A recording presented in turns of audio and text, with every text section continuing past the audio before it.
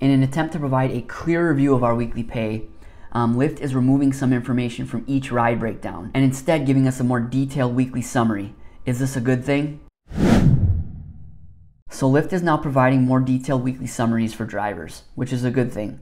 But in the process, they're removing information from each ride breakdown. So you're not going to be able to see what the passenger pays for each ride anymore or what Lyft is receiving for each ride. But instead, you'll see this information summarized on your weekly summary.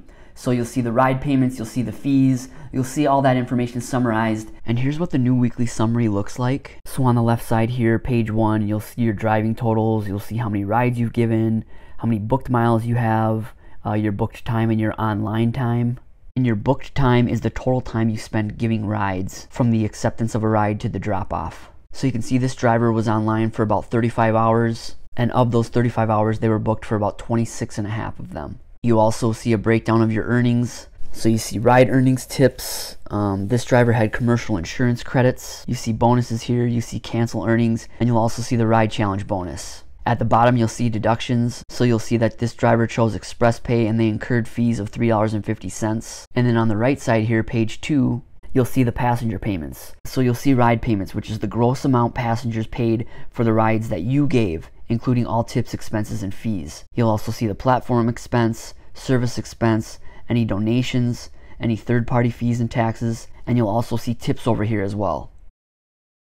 So this is great to get this information summarized now weekly on our weekly summaries, but in the process, removing that information from each ride breakdown is not good. Like, the more information, the better. And it shows that Lyft isn't trying to hide something. Give us as much information as possible. Don't take information away. And I get it, Lyft is doing this so that drivers don't look at that ride breakdown sometimes and see these ridiculous takes that Lyft has where they're taking 50, 60, 70% of the ride. Instead, they're summarizing this information in the weekly breakdown. But again, I personally want all that information and I want it for each ride. And it shows me that Lyft is being transparent. So this is a step forward as far as weekly summaries are concerned, but overall a step backward because they're removing information. And I think what Lyft and Uber for that matter need to learn is you can't give us something and then take it away. This is called loss aversion and it leads to a lot of dissatisfaction. Like we've seen both companies give drivers 6 destination filters and then drop it to 2. We've also seen them give certain rates to drivers and then cut those rates. And both companies need to understand about these certain tests that they're running on drivers.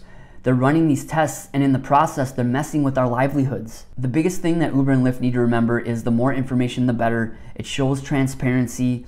And also think about these things when you're giving us something and then you're gonna take it away. Like with Uber and their destination filters.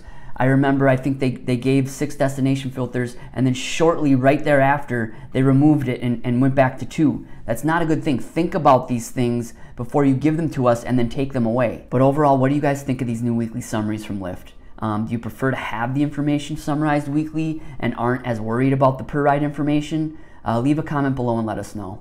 Thanks again for watching. Please like, comment, or subscribe and drive safe. Thanks.